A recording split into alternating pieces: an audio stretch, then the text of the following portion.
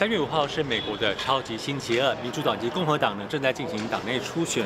那么记者现在就是在维吉尼亚州菲尔法克斯郡的一个投票所的现场。现场除了呢有这个特朗普的竞选标语之外呢，同时我们也看到有民主党的选民服务处在现场来为选民做服务。那我们也知道这个地方呢是一个选民组成非常多元的场所，所以呢在这个选举的这个告示牌上呢有多种语言陈列，包括了西班牙文、越南文还有韩文一起陈述，告诉选民如何来进行投票。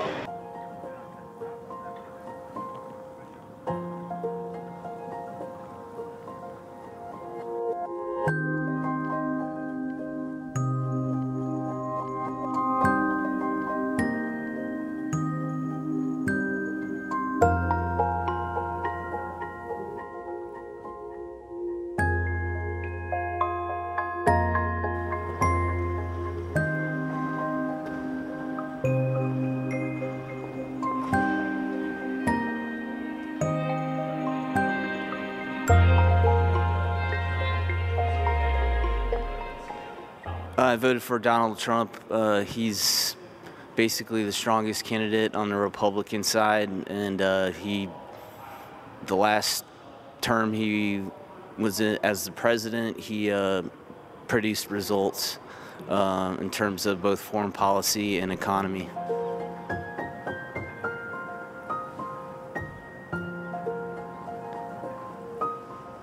Biden. Because I feel very strongly the alternative is a true endangerment to our democracy. I share that too.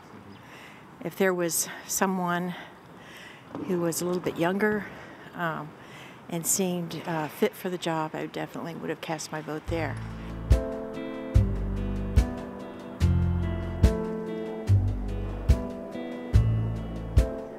I actually vote for Dean Phillips.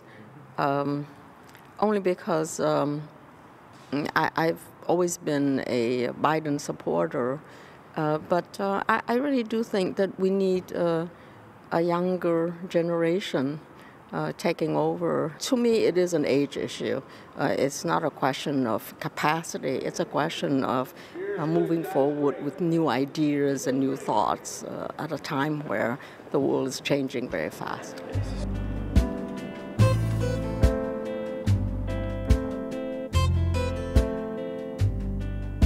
I voted for Nikki Haley. I'm a registered Democrat because I want to do everything I can so that Trump is not president. She's different from Trump, and if there's going to be a Republican and America's going to vote for a Republican, I would rather it be someone other than Trump. And so she seems like the next best option.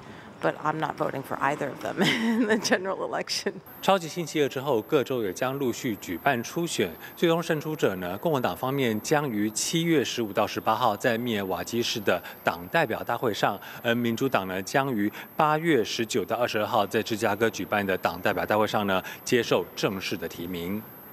美国之音白宫记者黄耀毅在维吉尼亚州报道。